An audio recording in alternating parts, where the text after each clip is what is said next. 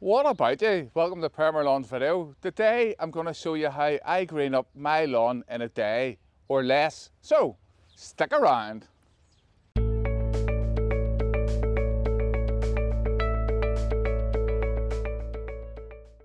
Now before we begin folks, if you're enjoying this video, make sure that you hit the big thumbs up down below, hit the like button, subscribe for more videos like this. I post regular lawn care tips and tricks on bringing your lawn to the next level. So let's begin. So welcome back. Now before we do anything, before we get into the fertilizers, what we're going to do, we're going to get the mower set up and we're going to get the grass cut.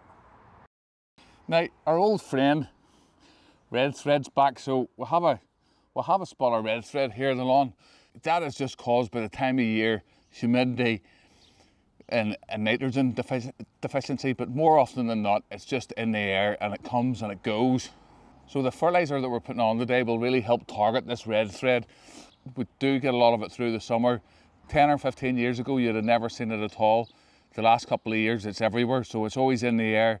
You get the right conditions, it's going to come, it's going to attack your grass, but generally it doesn't do any harm at all.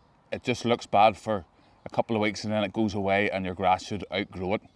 But we're going to treat it anyway. The nitrogen we're putting on today is really going to treat it and hopefully fix it.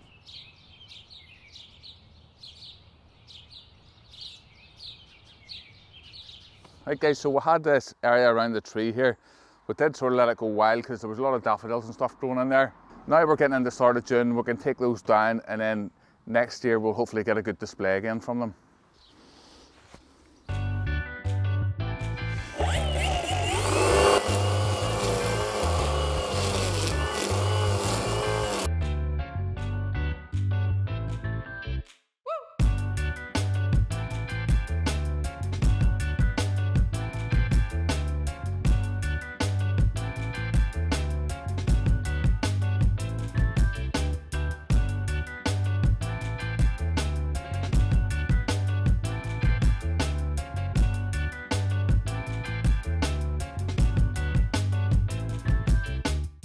Alright guys, so we've got underneath the tree done there.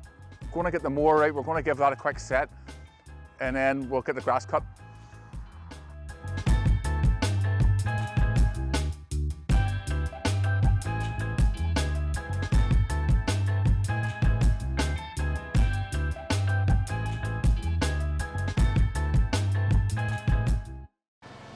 Alright guys, so my assistant father, Chris, only 76 years of age, or sorry, he told me to tell you he's only 76 and a half.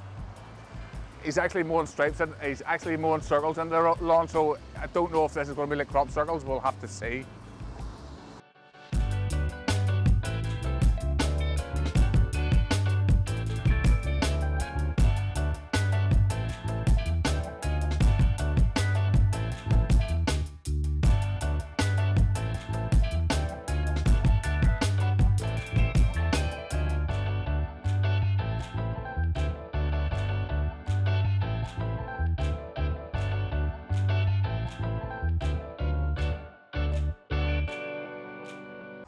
Alright guys, so today we're going to talk about liquid fertilizers and spoon feeding. Now spoon feeding is a lot different than what we would usually do. I decided this year that I would do liquid and organic and biostimulants only on the lawn, so that's what we're going to talk about now. Something I've talked about before is seaweed. Now these guys here are cutting edge for seaweed. I'm not getting paid to promote this. Unfortunately, they don't even sell to the public, so I can't sell it to you. But putting seaweed in with liquid lawn treatments is really good because it's going to turbocharge your fertilizer, but it's not actually going to make your lawn green, but it's going to improve what goes on below there. So that's why we use it. So today we're going to be putting on nitrogen liquid lawn treatment and some of the seaweed. This is going to help stop too much thatch from growing, and it's also going to help combat the weed grasses. Now we're going to start taking the lawn down in height, and this is one of the reasons why we're going to go for the liquid, as it gives us more control, and the seaweed is going to help turbocharge and make the liquid lawn treatment work a lot better. And then whenever the grass starts to thicken up, at the minute it's just starting to grow. This season was very late starting, but as it starts to thicken up and we drop the heights down, then we're going to start introducing some of the plant growth regulators. So I'm going to show you that, but I'm going to show you now how we work out the calculations. So we get asked how you work out application rate. So we have our algae green here, and the application rate is 10 to 20 litres per hectare. Now we want to go on at the lower rate, the 10 litres per hectare. So 10 litres per hectare. A hectare equals 10,000 square metres. So 10,000 per H per hectare. Then we want to divide our 10 litres per hectare by 10,000. So my maths isn't great. Let's get the calculator out. We'll have our 10 and we're going to divide it by 10,000 for our hectare rate. And then if your lawn was 100 square metres, you would multiply this by 100.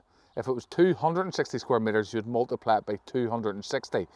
To keep the maths simple, we're going to say that the lawn's 100 square metres, so we're going to multiply that by 100. So that gets us 0.1. So that's 0.1, which is 100 millilitres for 100 square metres.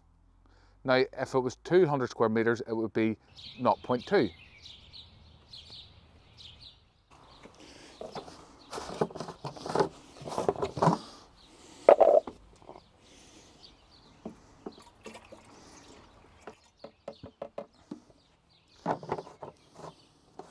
All right, guys, so you're probably saying to me, Robbie, why liquids or why granulars? Why not granulars? We're wanting to drop the height of cut on the lawn, and liquid fertiliser is going to give us a lot more control. So an easy way to explain it would be like an electric cooker and a gas cooker. Your granulars are like an electric cooker. You turn it on and it can take a while to get going and it can be hard to control. Or else a gas cooker, you turn it on and you can control the heat and it's just there right away. And that's the sort of difference between the liquids. The liquids are a lot easier to control, whereas you put on a granular and it doesn't give you as much control.